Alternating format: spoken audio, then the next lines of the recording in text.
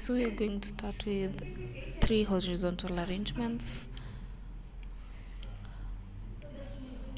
and we're going to use the fill parent for the height and fill parent for the width for all 3. Okay, now that is done, we're going to put vertical arrangements inside the first 2 horizontal arrangements. Put 2 vertical arrangements in each horizontal arrangements, and then we're going to fill parent for the height and the width. Now that is done, we make sure that they all are aligned towards the center for both align horizontal and align vertical. So I'm just going to change that for all 4 vertical arrangements.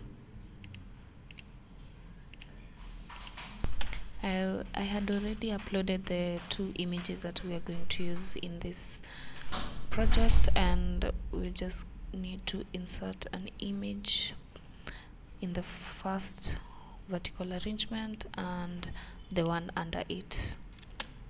So for the first vertical arrangement, the first image, we'll use the ugali. Okay, and we'll change the height to 20% and the width to 30%, just to make it fit.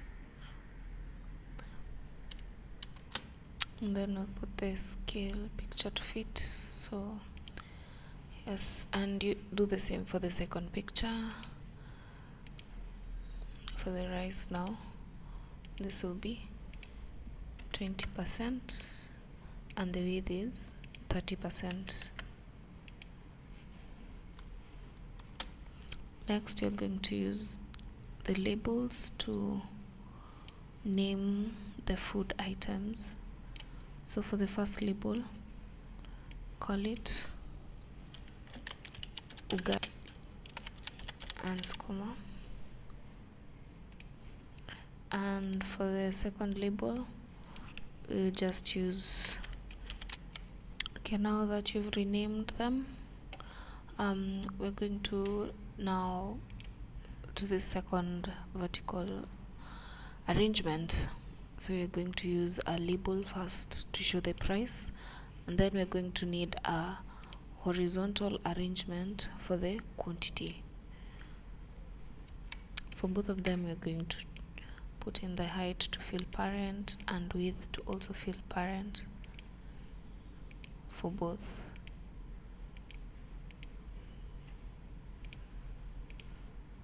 Okay, so for this label it will show the price. So like this one will be 150. Okay, then now we can put for the quantity. We're going to need a button, a label, and another button. So this button 2, it will now be the minus, and button 1 will be the plus. And this label, want it to say 0, and we'll change the font size so it can appear bigger. Okay, remember to put line horizontal center, the line vertical center, so it can appear a bit neater. Okay, so now we're going to do the same for the second one. We're going to need a label here and a horizontal arrangement under that. So this, we change the height to fill parent, and for the horizontal arrangement we do the same. Okay, now insert the button and the label and another button, and we just do the same. Now that we're done with that, now we'll come to this third horizontal arrangement, and we need to align. So the align horizontal will be right and this one will be center. So we need two labels, one to say total and one to be the price. So this one will say total, okay, and this one will be the price.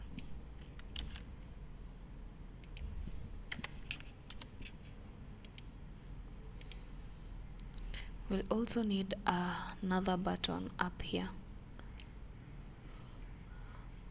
for this will now say buy.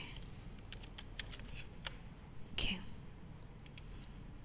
make sure to align the screen right so it can come here. Okay, now we go to the back end. For the third horizontal arrangement, the height should be 20% so that the words do not crowd here. So let's go to the blocks. We're going to need to code for the first two buttons, then the rest will just duplicate and you'll see why. So button 1 was for the addition, right? So you come to button 1, and when button 1 is clicked, we need to change now label 4. We need to change this from 0 to 1.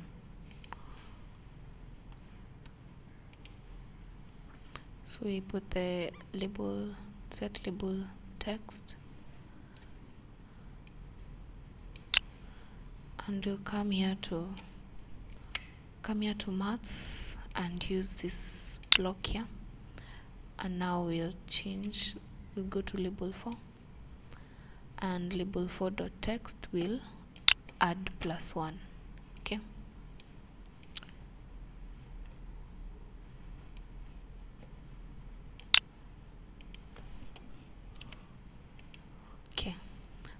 so that means when we increase this when we press this button, this will increase by 1, but we also want this total to become 150.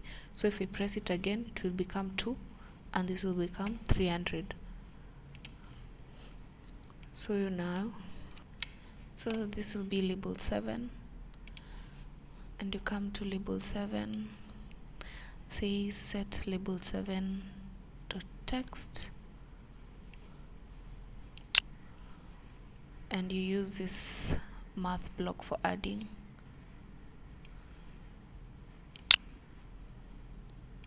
Now it will become label 7 dot text plus the amount. Now it will be 150 here.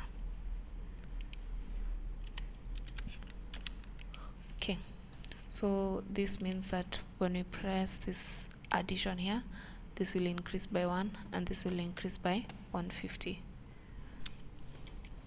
So now we want to set, when we click this button, this will decrease by 1 and this will also decrease by 150.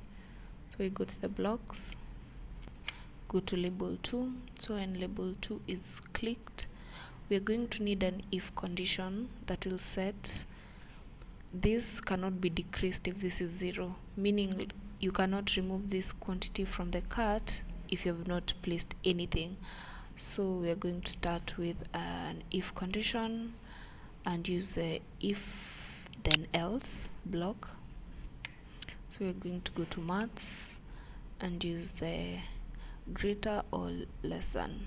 I'm going to use this and change this to greater or equal to, and we're going to say label 4.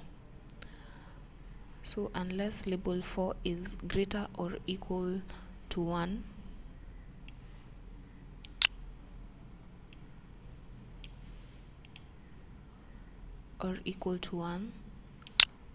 that's when we'll minus. That unless this is 1 or more than 1, that's when this will work.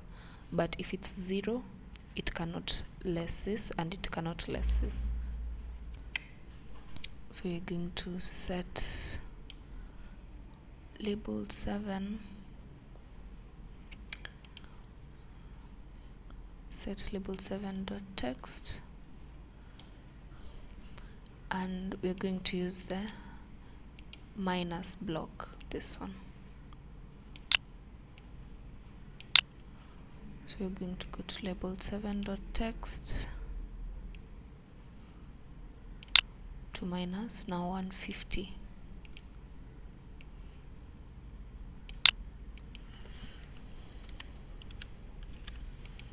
So if label 4 is 0, label 7 will remain. So you set label 7.text to remain what it is.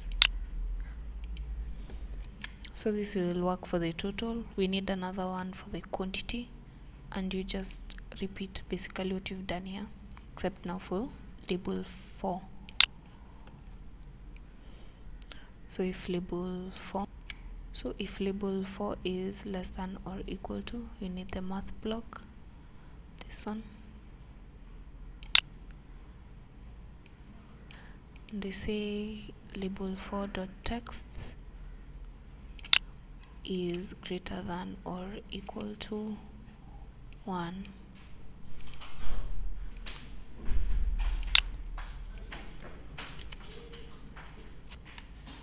We're going to reduce label 4. So we set label 4.text and we use the math block for minus, and now label 4 will decrease by 1.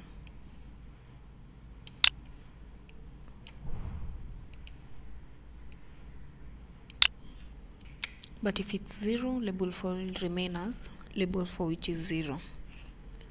So now you're going to duplicate this for the other 2 buttons. So you're going to start with label 3.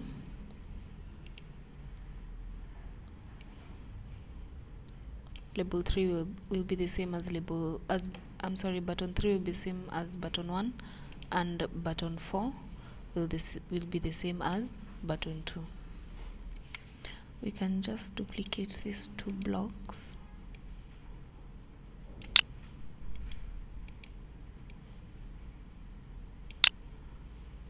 and change this to label 6, but label 7 will remain, except this will be 200 for the rice. And also duplicate this,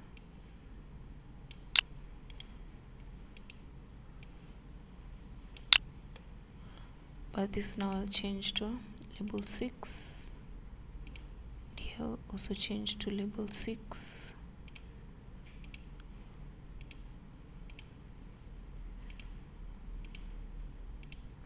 This will change to 200. And we're done. We're basically done with the backend now. We'll run this through the AI companion and we'll see how it works.